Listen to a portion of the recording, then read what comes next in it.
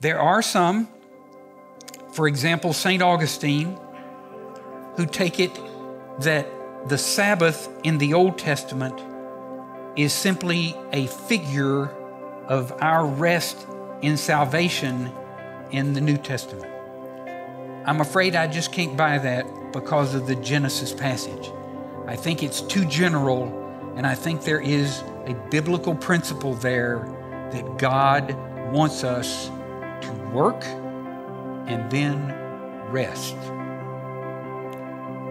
Ephesians chapter 5, the second thing. In verse 15, Paul says, "Therefore be careful how you walk, not as unwise men, but as wise, making the most of your time, because the days are evil." We have a stewardship from God. And I can tell you personally, of all the things that I regret, one that I regret the most is how poorly I have stewarded the time in my life.